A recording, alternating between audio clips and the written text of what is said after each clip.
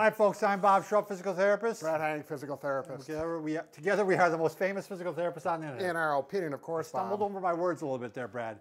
Today, Brad, we're going to talk about shoulder strengthening using the bands and using the wall anchor. If you haven't got one already, what are you thinking? Go out and get one, because this is really going to help your rehab with any shoulder. I can tell you that. This is almost indispensable. Right. It really comes from different angles, literally, and does what it needs to do. And this video illustrate why. Yeah, you can feel secure that the bands aren't going to let loose from, if you have it in a doorway or something. These bands, these anchors are anchored into the wall, into the studs. Right. So that you can hang on this. And we've done this before where Brad and I have hung on these things. Yeah, that's over 400 pounds. Beginner to advanced, we're going to do, and we got 15 of them.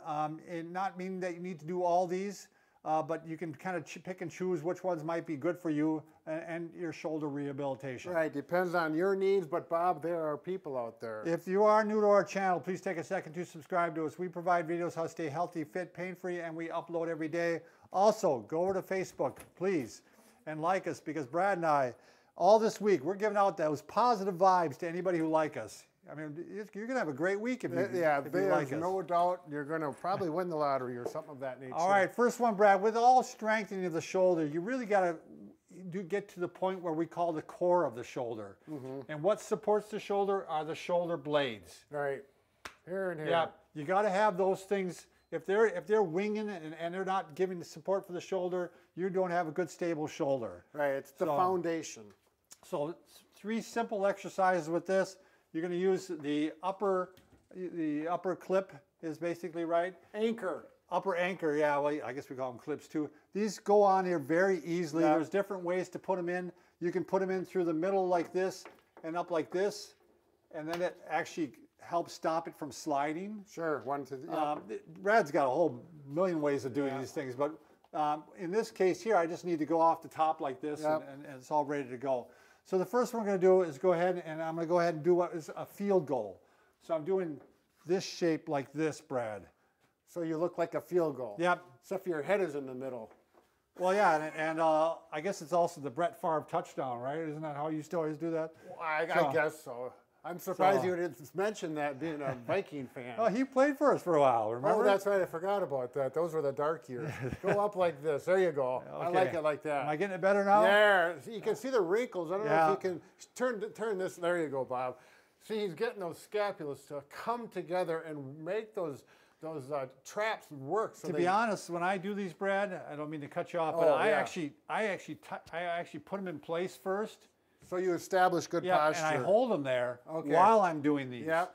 I don't go like this and like this. I keep them there the whole time. And so they're really working as a postural muscle and working really well. So that's the field goal one. The next one's going to be the cross. Sure, like the iron cross where you hang out on the, that was beyond my capabilities, I'm sure. I never could iron cross myself either. So same thing, I'm trying to keep the shoulder blades. Turn right towards them. You can do that at an angle. Yeah. That's the beauty of the band and the wall anchor. You can go different angles. Now I'll tell you, when you go way out like this, Brad, that's a workout. Oh yeah, I mean, there's a lot of leverage there. Yeah, there's a lot of leverage here. You got to use a band that's probably not as high intensity. Look at this wingspan on this man. He's really going out there. Okay, and then the last one to go into, and you need to take breaks between these sometimes because these are tough, is I'm going to go ahead and do a reverse Y. So I'm going down like this. Reverse Y. Same thing, I'm trying to hold the shoulder blades back and tight against my body the whole time. Now, sometimes I actually move my shoulder blades on purpose because I want to get the scapulas moving. You can do it either way. You can do it either way. This is just how I prefer it, and usually I'm right. No, never. It depends on the individual, it really does. But one way or another, we want to get that good posture. It depends what you're trying to accomplish to some extent. Sure. So, Brad, do you want to show shoulder external rotation? This is one of our ones that we really, it's almost a part of any shoulder rehab. You do want to include this one. I thought you'd never ask. I need to go from this side. I need to just change it so it doesn't slip because I'm only going to use one. So I'll just go like that. See, now I can just use one and it's not going to slip through. I'm going to take a towel roll or just folded up towel, put it right here on my elbow, between my elbow and my ribs, and then I'm going to do the motion like this, 90-degree bend in the elbow, out like this, and this is a really good, this is like the benchmark for rotator cuff strength. Now you can do it one of two ways. You can start on the stomach here and just go out to neutral, or you can go all the way out, depending on what you're trying to accomplish. Right. If you have a shoulder injury, you're going to go pain-free range of motion. Sometimes it hurts when you get way out here, so you just work where you can go pain-free. All of these we're looking at breathing, be relaxed, and 10 to 15 repetitions, right, Bob? Yep. And these are small muscles, so you don't want to go crazy on these. And that's why I don't like to use big, heavy weights. That's why the bands work really nice because. Right. Well, you can adjust the resistance, you know, here, and if I go out here, the resistance quite a bit more. This is too much for me, but I'm going here. And that's the beauty of the band, Bob. It's so variable and reliable. So this is helping strengthen that rotator cuff, which is helping hold the head of the humerus down in the socket, which helps prevent impingement and all sorts of issues that come up when it's get a sloppy shoulder in there. Like I said, it is one of the key benchmark exercises. Why don't you go ahead and jump right into internal rotation too, Brad? Say no more. Now internal, I'm going to use both because you're typically quite a bit stronger going in like this. I'll put the towel there, and I'm going to go in here, and make sure you don't come down here to the belt line. It should go just above the belly button and out, and I'm going to keep my elbow at that 90 degrees. Now, if that falls out like that, then I know my elbow got too far away from my body, and I'm not being specific to the muscle group I want to be. I brought this up before. Same thing in golf. A lot of times golfers will put a glove behind underneath their elbow to keep their elbow in so they don't get the flying elbow when they're swinging. So you're working good form, as you know. That's right. That is, and the nice thing about the band is you can move your wrists so freely. You're not locked in. It really works well. All right, I'm going to go to the next one, Brad. Just plain old shoulder flexion. Brad and I both agree. We like to go up just to 90. We don't like to work it all the way up. You can. I mean, we won't disagree with you. Because we're therapists and we work with a lot of injured shoulders, and that's the area that injured shoulder gets irritated. A lot of impingement. So you can, nice about these bands, Brad, with the handles, you can actually go thumb up like this and just work it like this here. And you posture. know, if the thumb is up, you have less chance for impingement, so it's a really safe way to strengthen this way.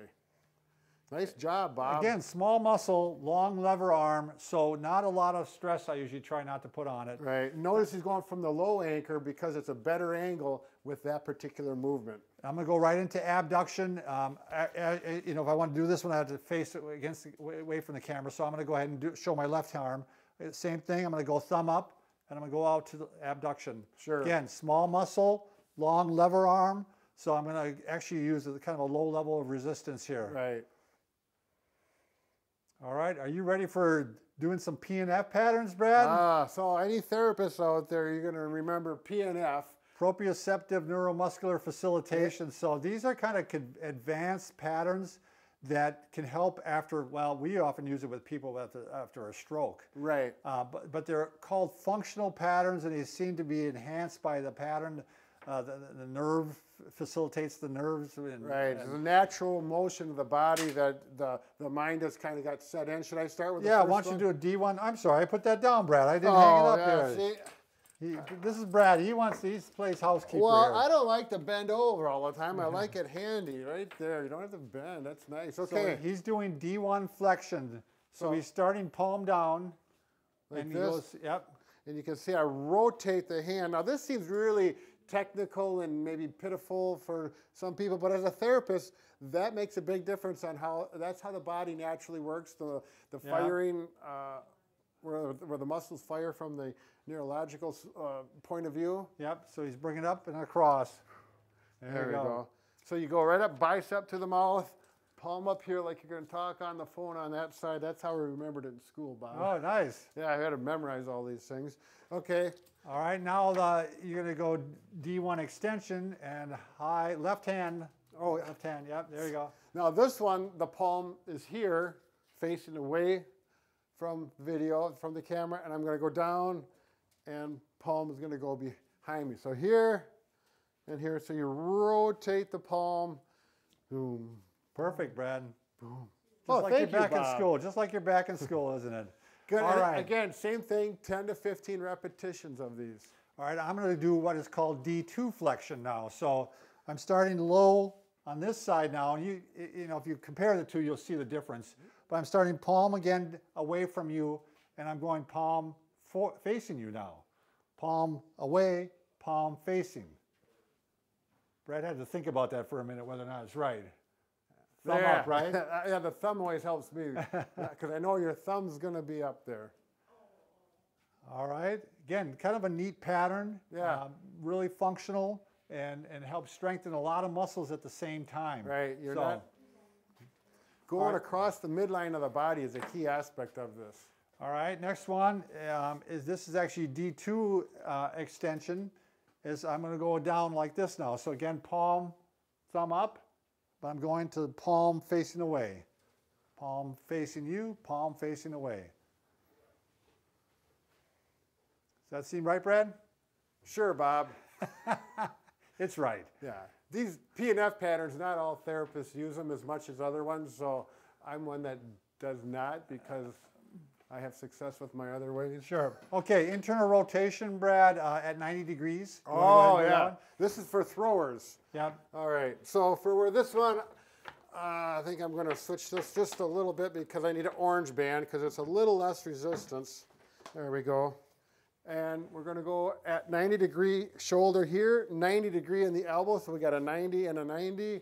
And if you're a thrower, whether baseball, softball, javelin, this is a nice exercise for those small rotator cuff muscles to strengthen them. And I'm not doing this. My elbow stays still and I rotate. Yep, all the rotation occurs right there. Of course, we want to work the opposite muscle as well. Here, let me grab on it, Brad. I'll do it. Okay. So it's facing. Sure. So same thing. I'm at a level here, and this arm is going like this. I don't have a lot of rotation there, do I? Bring it all the way down to here. Oh, yeah, there we go. I was going to say, you can go all the way this way. Past neutral either. I'll go this way and just go up to neutral. Yeah. See how Bob just moves back to increase the resistance? It's very nice. Yep, works out really well. Okay, Brad, I think you're up for chest strengthening. Oh. All right, chest, let's see, I'm going to... Now the chest muscle, you know, pectoralis major, this is a powerful muscle, so this is why Brad's using actually 2 bands. Right, and I just hook them up there, and now I'm going to work the lower pec muscles here.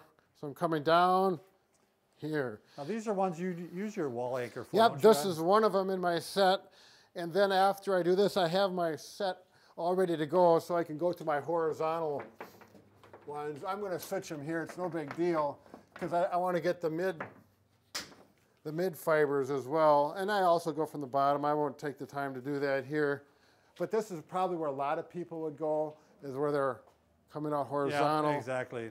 It's kind of like the bench press, but you get really good range on this. Yes, yep. Don't go back too far. Again, 10 to 12 is what I like to do with these. Look how he switches his legs. He goes this way, and you go this way. For some reason, I like having motion because that's what happens when you play a sport. You don't play with your body stationary, you move. And if you want to work on your balance, you go one leg and then hold it like this. This is a cool thing to do. It really works that left ankle right now. Real quickly, Brad, you got to show your swimming one. Oh, I know we're running long here, but go ahead and show the swimming one. The reason I love the swimming one, because I always time myself when I swim just because it makes it a little more entertaining for me. But when I started doing this, because I had swum for about 15 years steady now, when I start doing this exercise, I bend over and I pull, just like pulling through the water. And if you're a swimmer, you know exactly what I mean. I do 3 sets of 10 of these on each arm, 3 days a week, and I cut my 100-yard swim by 10 seconds. That's really amazing at your age, Brad. Yeah, I mean, it is actually. You know, it really is. I mean, I'm almost 55 or 6 or something like that. I'm not joshing here. I'm actually being respectful, believe it or not, Brad. Thank you, Bob. That's a new one. All right, thanks. We're running long, Brad. We got to cut her off. Oh my God, it is late. Thanks no for one will watching. be watching that one.